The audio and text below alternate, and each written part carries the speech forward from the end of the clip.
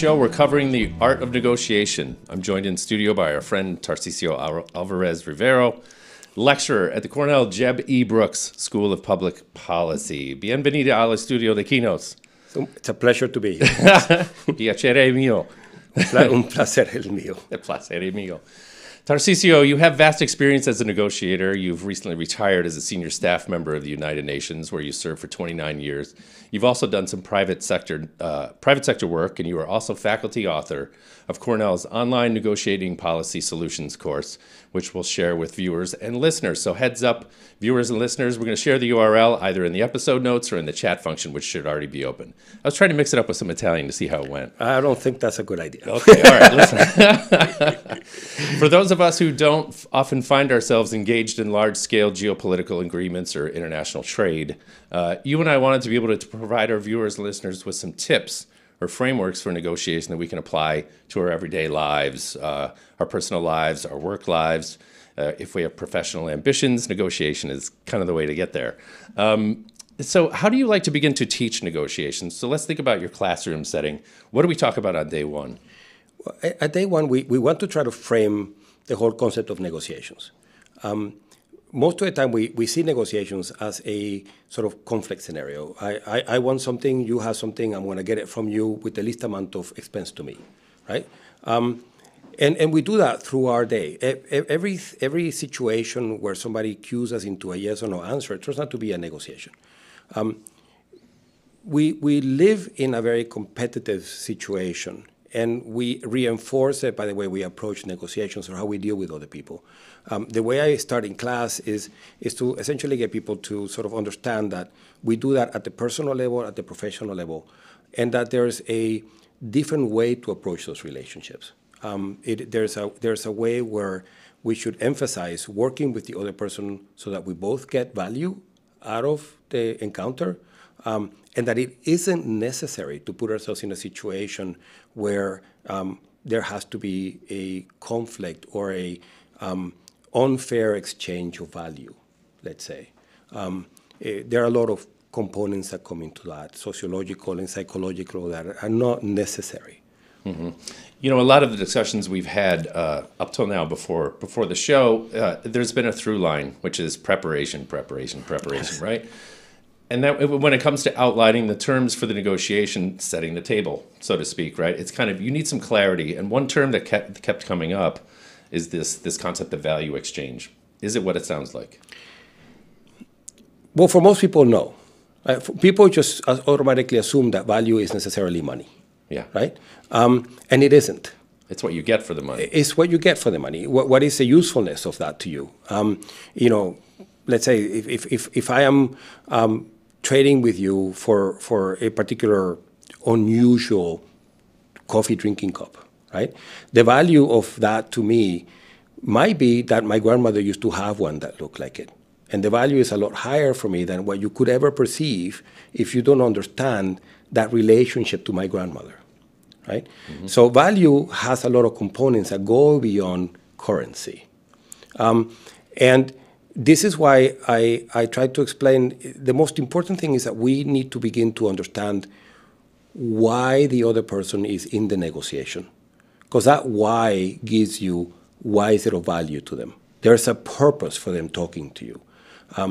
If you spend the time to figure out why they're there, then you begin to understand what value is it that they consider important and how do you get that for them while getting what you needed. It becomes a lot easier if you spend the time to worry about why they're engaging with you in this exchange. Mm-hmm. You know, another concept that was kind of the through line of our conversation was to understand that in negotiations, it's useful and instructive to understand that there's not going to be a winner and a loser, right?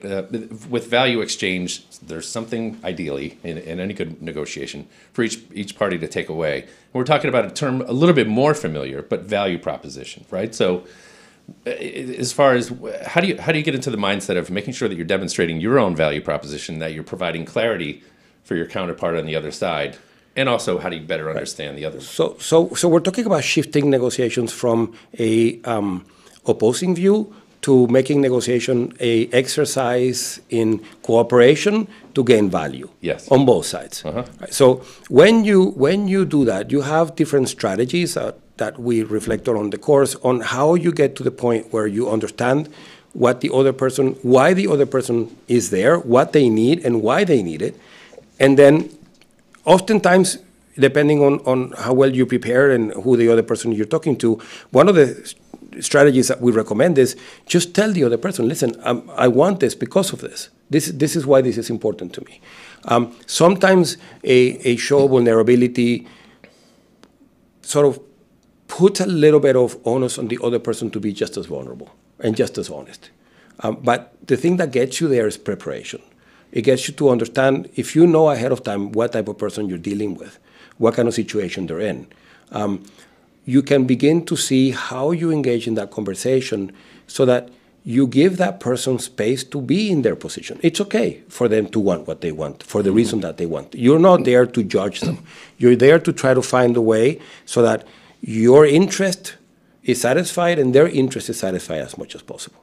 And that's your purpose in negotiations, is not extracting value, is you getting value. Yeah. You know, one thing I didn't really kind of say, and maybe I should have stated it, perhaps because it's obvious, but the things we're talking about here, these concepts, are universally applicable, right? If we're negotiating with our boss to get a raise, or we're making a business proposition to somebody else, or you know what I mean? I can go all the way up to international peace agreements or whatever. All of these things that you're talking about apply, yes?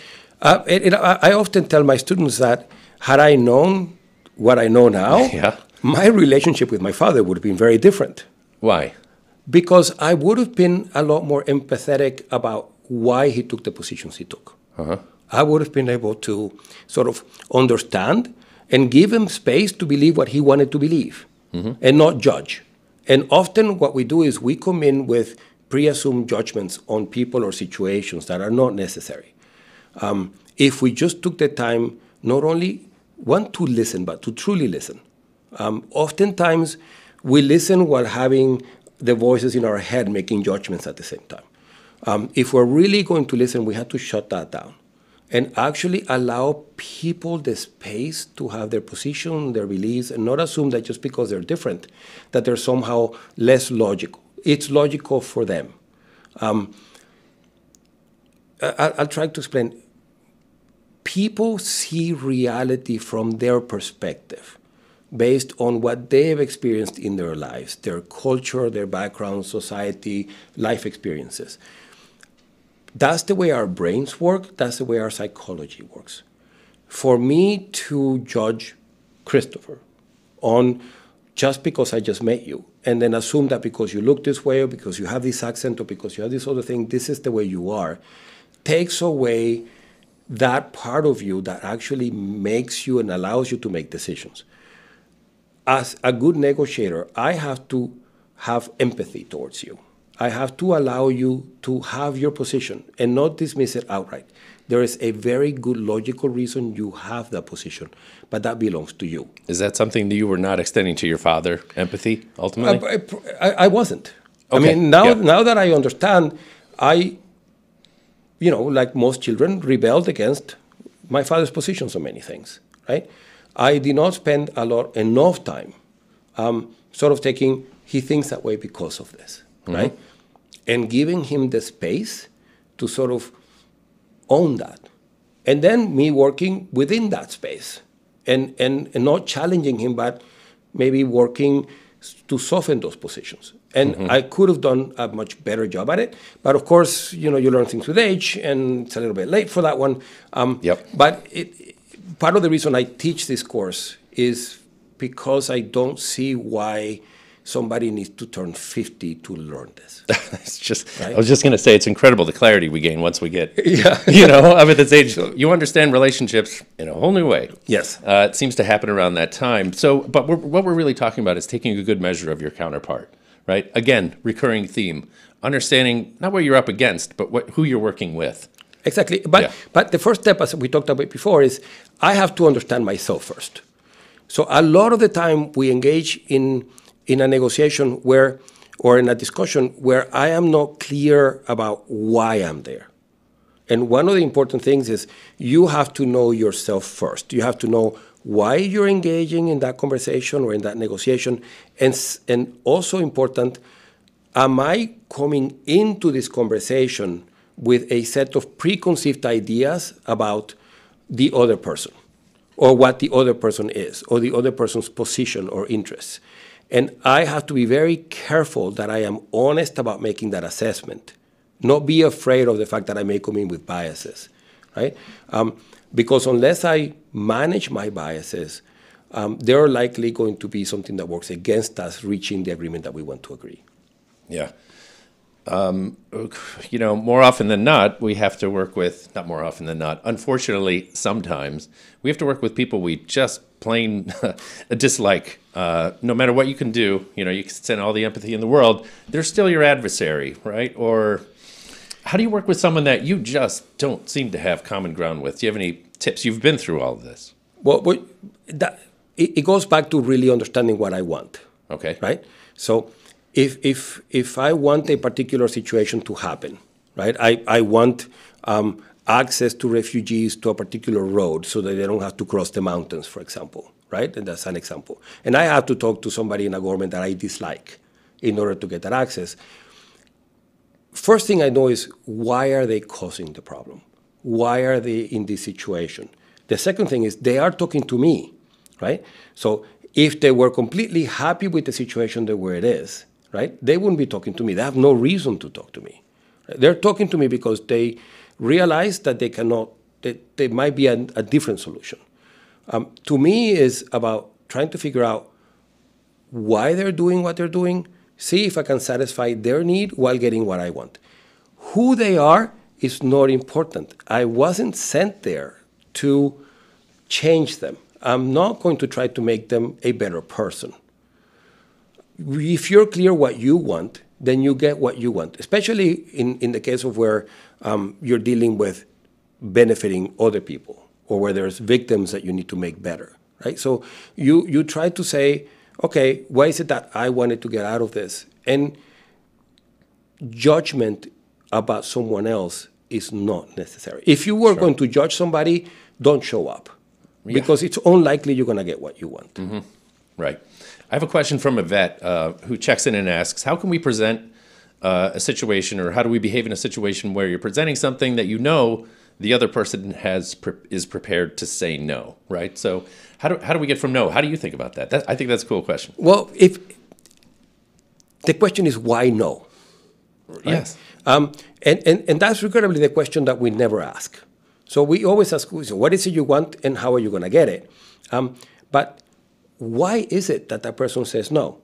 And oftentimes, I always recommend that when you're particularly facing something like that, it's just a straight no, you start asking open-ended questions of that person. Mm-hmm. You start sort of insinuating ideas, or trying to get validation of why you think that no is. So they might give you a hint, and then you repeat it back to them. So you mean to say that this is why you don't want it. Right? By the way, it might be not them, but you. Right. So if you want to explore the idea of the no.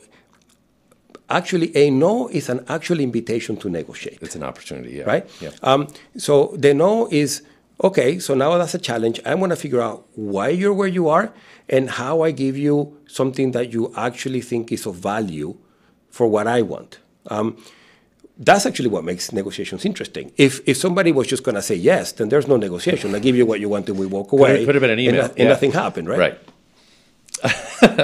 Let me ask one that's kind of adjunct. It's related. This is a question from Keith, who asks, what are some strategies for helping the person you are negotiating with listen better, or encourage a little bit more cooperation? Is there something you can do in setting the scene?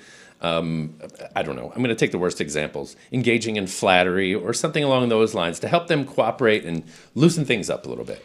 Again, we go back to preparation. Yeah. Right? Most people have online profiles. So one of the things I recommend is Google that person. You have an example that I want to talk about. Right. Let's go into story time, right? So you were dispatched as part of your UN team to go to Germany to ask for funding from someone who you, by all measures, seemed like she was going to be a tough customer. Tell me about that. Well, when you're asking for money, you're competing with a lot of people asking the same person for money. Yes. Right? So you want to try to be different. At some point, I realized that if I went into people's, back then Twitter, now X, or any other account, I could learn a lot about them. Right? Particularly, you learn a lot about them in their use of emojis. Emojis tell you whether they like something or they dislike something. Yeah. They don't have to write it. They just have to show you the face. Sure. Right? So immediately I knew something about this person that I could relate to. This person liked dogs. This person, and I grew up with dogs all the time. So we had something in common. I realized that now I had a way to talk to this person at a level that I would otherwise not have known. And we're talking about UN funding for a particular program, but dogs is your way in. But that was, if the situation got to the point where there was nothing to talk about, I could talk about that, sure. Right? Yeah. So that's one opportunity that you have to sort of soften the situation. The other idea was, part of being a good negotiator is that you have to own a significant amount of humility, right? So I quickly understood that this woman who's very important and obviously very busy was giving us an audience. Why are we here? There's obviously a reason she's taking time in her busy day to receive us when she could have easily said, I'm not in the country, I'm not here, shoved us off. But we were there. Now, we're there for a reason. My job in that conversation was to, as quickly as possible, try to establish why did she give us an audience? What is the need that she's hoping that we're going to satisfy? Once I realized that after asking a few questions, I understood that their business model was changing and that they were being encouraged to find more partners in the field as opposed to having their own teams in the field. Once I realized that she was talking to us to explore if we were going to be good partners, then the conversation shifted. I was no longer looking for money. Now I'm looking for partner. Mm-hmm. So I realized I get what I want. I got better programs. I get support for my program by being her partner, not asking her for money. Sure. I'm no longer asking what I wanted. Now I'm giving her what she wants, which is a good partner. So what I chose to talk about from that moment on was completely different to what I prepared. But it was from the point of humility to understand that I wasn't entitled to have that conversation. Yeah. That she wanted me in the conversation. It was my job to figure out why she wanted me there.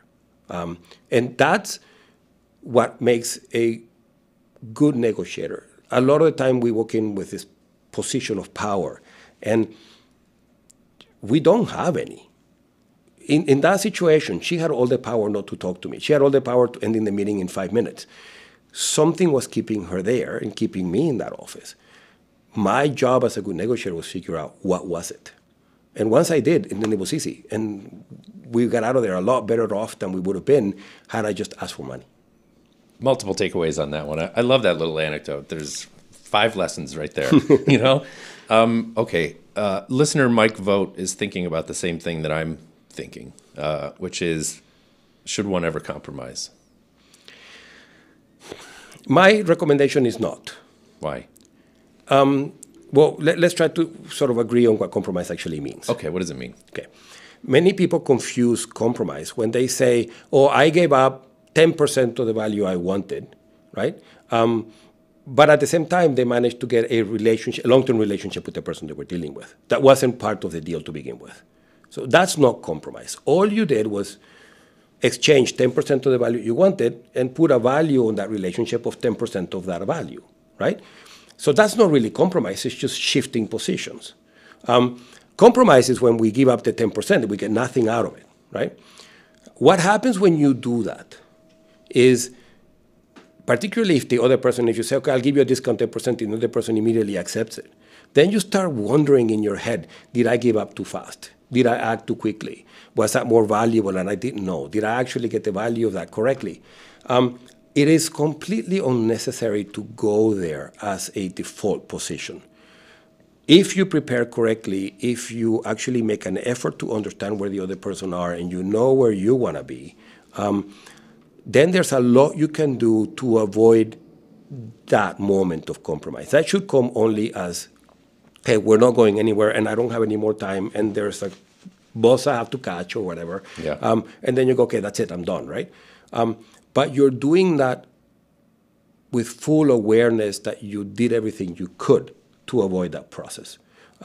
So yeah, I don't recommend it. It's sort of the last possible option you can take. Okay, good. I'm going to play devil's advocate, and we're going to do this thing a little bit quickly, but I was thinking about compromise in a certain context. We're thinking about lawmaking and legislation. So when I think about legislation and lawmaking in the U.S., for instance, the conventional wisdom tells us that compromise, at least historically, as it's written in the original documents, between the lines, is that we should expect compromise. We should endeavor to reach compromise when it comes to making laws. But in some ways, people that are opposed to that concept, right? No compromise, win-lose, zero-sum gain kind of thing. It ends up kind of stunting progress, right? So, compromise feels like it's essential for getting laws passed. That's the way you do it. You make agreements. Yeah, but there's a difference between a lawmaker and a politician. Yeah. Okay. What is that? A lawmaker is intent in making law, and that person, because they want to pass something that benefits society or the community, right? They're more likely to find space where they compromise. Now, what we're seeing a lot, and I think this is where the question is coming from, we're seeing a lot more political positioning rather than negotiations. So, we have a situation, an election is coming. I don't think people are actually negotiating or making laws. That's just posturing. So political posturing is not a negotiation. That's just political posturing. Okay. The way something works in government is you need, obviously, somebody's in power or position, and the other one is a constructive opposition. By constructing mean, okay, we'll try to pass things that have both our interests in mind, but always benefiting the population. That's not happening here. Okay. And that's not where we are. So to be clear, there is no negotiation. There is just posturing. Okay. All right. Thanks for the clarity on that. That's kind of what many of us suspected probably was going on. Kim is thinking the same thing that I am, which is how do we account for profound cultural differences among negotiating parties? You've bumped up against this a bunch being part of the UN. Any suggestions for Kim and others? Well, I always recommend, and that's in the course, is how do you create a persona for the person that you're dealing with? And what do you mean by persona? A lot of time we just actually draw up a stick figure and start trying to create a profile of the person. It's not always going to apply, and there's obviously significant differences from where you begin, but you have to begin from someplace. Now, depending on the culture, you will find that certain things are more or less a pattern. For example, certain cultures are more fixed on timing, right? They want to start at a time, finish at a time. They want structure in the negotiation. They relish more formal conversation than informal conversation. Yes. In some people like negotiating more in groups or not making decisions immediately. Or some people value more a handshake than a written contract. Those things tend to run on cultural basis. Again, you always assume that it will change because you're dealing with individuals. But you can begin to create yourself a profile so you can get ahead of that. Now, you're also talking about biases. And you also understand that certain cultures come with certain sets of biases. It doesn't mean that you bless the bias. It just means that you accept the fact that you might hear something from that person that to you sounds like a bias, but if you're prepared to hear it, then you know how you're going to react to it. The last thing you want to do is walk into a negotiation with somebody who might carry a bunch of these things that might be offensive or distasteful to you, and then you hear that for the first time and you did not expect it, because your face will tell, right? Most of us are not that great of an actor that we can just hide the face. But if you're prepared and you know that it might be coming because of a cultural difference, then you will manage the situation better. But you can prepare for those. So let me ask you this. Implicit bias, I'm glad you visited that. Moving on here, of course, every negotiation is its own beast. Sorry, let me back up here just one second. And customization is key, right? Again, you had kind of talked about it a little bit earlier. Flexibility, agility, being able to pivot. and change the overall goal. You went from looking for funding to looking for a partner, which was a higher level goal. Can you offer any advice as it relates to just kind of being agile and allowing for that flexibility mindset? Because I think that's critical. Yeah, I mean, you have to assume that even when you think that person is a lot like you, that person will be different. And because you make an idea, the idea is, okay, that person will be different. Even if what they're saying sounds completely wrong to me, it isn't wrong to them. And that's the part about empathy and sympathy, right? When you empathize with somebody, you give them the permission to feel the way they feel. Even if they're upset, you have the right to be upset. I'm not agreeing with you. You don't have to say, I agree with the reason you're upset. You just have to give them the space to be upset. And it's very different from saying, I agree with you, because that's sympathy. Sympathy means you give up some of what you think to agree with what somebody else thinks. Mm-hmm. You don't have to go that far. What is important is that you don't dismiss their position from the beginning, and that you try to figure out why their position exists. There's a story I think I've told you. I was in an international negotiation one time, and I don't know why I was in that room, because it was about human rights. And at some point, a delegate from a South American country gets up, and he says, what are you guys trying to do to us? You got us not long ago to agree to an agreement to respect the cultural differences of indigenous people and not mess with their cultures. But now here you're telling me that human rights are universal, right? So if I take them as universal, that means I have to go there and make sure that they live by the human rights that we have. So at the moment where he says that, when he challenges the universality of human rights, I was ready to think the room went quiet and everybody judged him. Everybody thought he was horrible. Yeah. But when he explained to say, you're forcing us into a zero-sum game. Either these things are not universal, because if they are, then I have to impose them on these communities that you told us to leave alone, to respect their societies, right? So even in something like this, where we assume human rights are always universal, it's not always that way. This person had a good point, but until people gave the time to listen to his point, people thought he was nuts, right? So we always have to allow the other person to explain themselves and then begin to understand where that's coming from. What is their experience? What happened to this negotiator 7 months ago when he was in a different negotiator? Mm-hmm. And have a time to speak. I always recommend, I like standing up coffees. I like walking with somebody. I like having a situation where people are not fixed to the ground. They tend to take positions if they're sitting across a table from you. Yeah. They don't take the same position if you're just talking to them with a coffee in your hand. Mm-hmm. So if you have an opportunity to have an informal conversation with that person, you can then, from the beginning, having prepared, know more or less where you're trying to go with your questions, start asking questions. People like talking about themselves. Yeah. So you just prompt them to talk about themselves, and then you begin to come up with a clear picture about why that person has that position, and how then you begin to present your position in a way that isn't challenging their position. Right. Once again, empathy, giving people the space. Exactly. To do their thing. I love this concept, integrative negotiation techniques.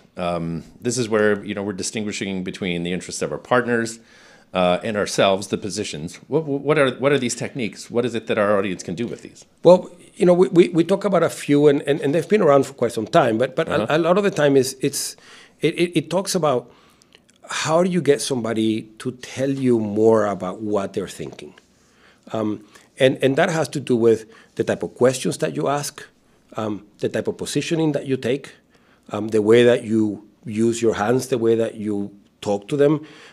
One very sort of funny technique is that you mimic what they do. So if you're sitting in a table with them and they put their cup in this direction, you put the cup in the same position. You put your book in the same position. You start sitting the way they sit.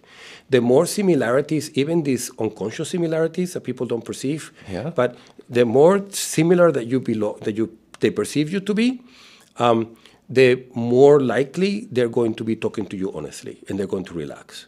So even something as silly as that is part of what we recommend to sort of be aware. If they're wearing a suit, you wear a suit. If they wear blue, you wear blue. So you try to find a way that they can relate to you so they open up. A lot of the time, and all of the techniques have to do with really getting to the point where you convince this person that it is to their benefit to work with you together to find value for both. That is the difficult part. The difficult part is to break through that defensive position or aggressive position that they may have taken and really get to their interest, which are not the same. And that interest is once you get to it and you say, now I know why you're here. I know this is why you want this. And fine, I can give you that in this manner, so then I get what I want in this manner, and then we're sort of happy. Or as we talked about before, we agree, this is what you want, this is what I want. We're okay.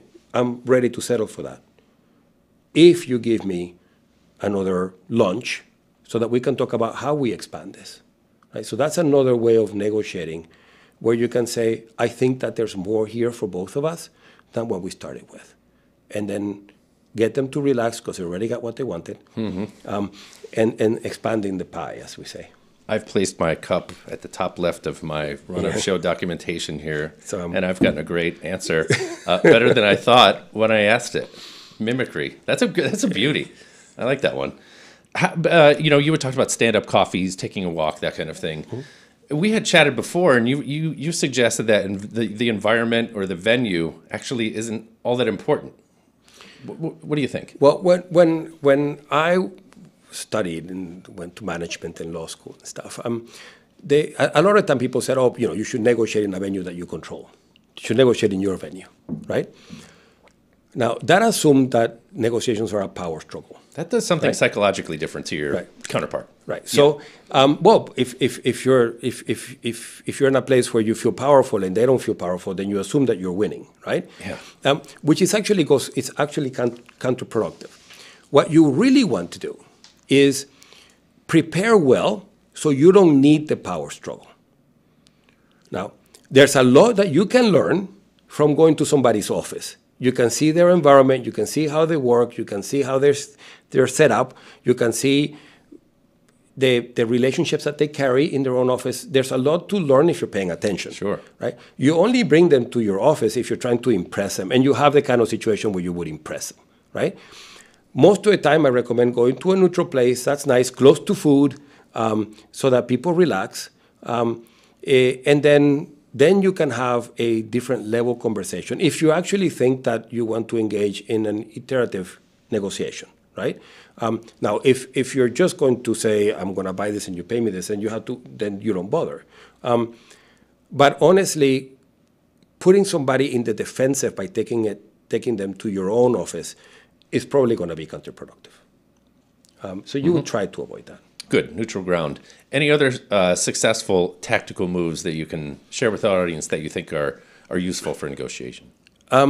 In reality, I think, to me, the first, what really makes success is really understanding yourself, and really learning how to control your tone of voice, learning how to control your presentation, learning how to slow down, learning how to not get jittery when somebody says something that you don't like. I think that's the key. Ultimately, the key is how do you manage yourself? And I think everything else sort of evolves from there. We don't spend a lot of time in managing ourselves. We take positions and we say, I'm going to go really aggressive with this person, and then you just take on that role, despite the fact that isn't you, right? Mm-hmm. We all fall within the range of being a negotiator. Some people hate it, some people relish it, right? We all naturally fit within that scale. Understanding where is my natural position in that scale allows me to say, this is the type of negotiation that I am best suited for. Or if I'm the type of person who hates negotiations, just wants to run away the moment they begin, and there are people who are that way, sure. Then I know that I have to prepare especially well to be able to handle the negotiation. But I think that if if I were going to give one key, is where you begin. You begin in understanding yourself as a negotiator and knowing how you prepare to dealing with other people. Right, and I guess we'll call that a vibe check, right? Just sort of understanding about the vibrations that you're putting out there and the energy, all of it, slowing down, making people feel comfortable, eye contact, body language. If you prepare, you're going to be a lot more relaxed than if you just jump into things because you think you're the best negotiator in the world. Yeah, just like anything else in the world. Yeah. Let's talk about your course a little bit. So as it relates to what we've covered today, what can one learn if we were to check out your course? We'll share the URL in the chat. What do you teach in there? There's a lot more to it, but well, we begin by this idea of framing a new concept of negotiation as hopefully, you try to always make it that collaborative exercise in solution finding, right? And the whole purpose of the course is to give you tools that hopefully aid you into getting into that position as often as possible, right? Or whenever you can manage. And those tools go about really getting to know yourself and actually figuring out your interest in the negotiation. Why are you there? What is the value, the true value that you're trying to attain? And once you know that, and then you're aware of, understanding your biases. We all have them, by the way. Everybody is walking around with biases. Everybody. And it's a matter of saying, so I'm going to manage. So that we start the course there, and then it comes about, so now that you understand yourself and where you're supposed to be going, then how do you get to know the other person? And it isn't simply creating a profile from social media. It's being able to sort of analyze that profile and sort of getting into the point where you say, what is it that I know about the situation? What is it that I don't know about the situation? And what is it that I don't know that I should know about the situation? Mm-hmm. Once you make that last determination, what is it that I should know? Then you know how your negotiation is going to begin. You're going to start filling in that blank, right? Because that information that you should know is what's going to allow you to hopefully convince this person that you're not there necessarily to take away from them, but you're there obviously to try to gain value for them and value for you, because you only care about your value. The other thing that is important is this. There is no loss in creating value for the other person. Culturally, we have this perception that if somehow I go into a negotiation and that person walks out of there better off than they were, right, or that they were expecting to be, that somehow I lost something. If I got what I wanted, and maybe a little bit more value than what I wanted, that's all I care about. How they feel about how they walked away, hopefully better. But if we don't have to make them feel bad just so that we feel we won, right. Which regrettably is the perception that we all have. Tarcisio, this has been illuminating and instructive, and I hope it's been the same for our audience. Thanks, everybody, for joining us. Great questions in the queue there. Tarcisio, lovely to have you today. Thank you. It's nice being here, Chris.